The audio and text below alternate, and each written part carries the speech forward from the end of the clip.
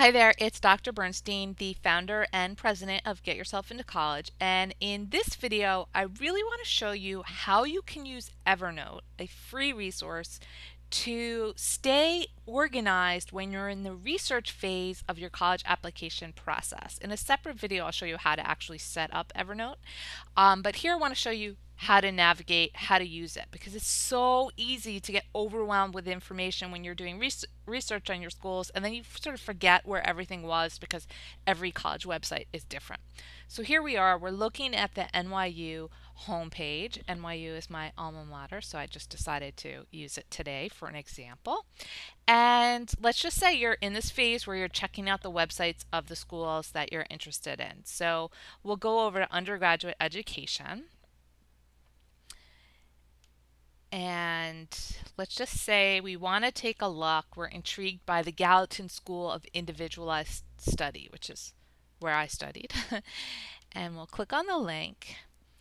And then we'll say we'll go to undergraduate admissions. And you're getting a nice snippet here about what the school is about and what's possible. But then you have these student profiles, which are great to read about. So you get a sense of who's at the school, what type of work people are doing, and how you might fit in. Sometimes even it opens your eyes to possibilities. So let's just say we were interested in Melissa Bean, who is combining cultural anthropology, sociology, psychology, literature, and creative writing for her Gallatin concentration, which is like a major, called Deviance and Social Control, Realities and Representations. So let's just say we want to save it. Well, with Evernote, once you download it, you download the web clipper and you click on this little elephant icon over here. And you can clip the article or the full page. We'll just clip the article right now. And we're just going to leave that the way it is for a moment. And we'll go over to academics. And let's say we're curious about what our first year is going to be like there. So this tells you, okay, you're going to be doing an interdisciplinary seminar, and they're giving you sample of the first year courses for fall 2012, which might not be your year, but it's good to look here to see if these things sound right to you.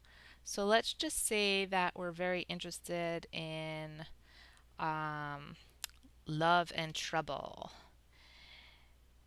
And this raises all sorts of issues about what kinds of love are essential to our well-being and why does love so often go wrong.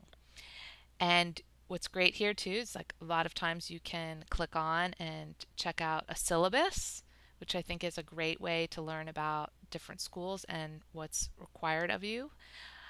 So let's just save this. Say we're interested in this seminar. If you have to write a supplemental essay about why you feel like this is a good fit for you, this school, you could mention specific courses that you've noticed. And let's just say, you know what, we're not going to read the whole thing now, but we want to have access to the syllabus so we can look at it close in greater detail later.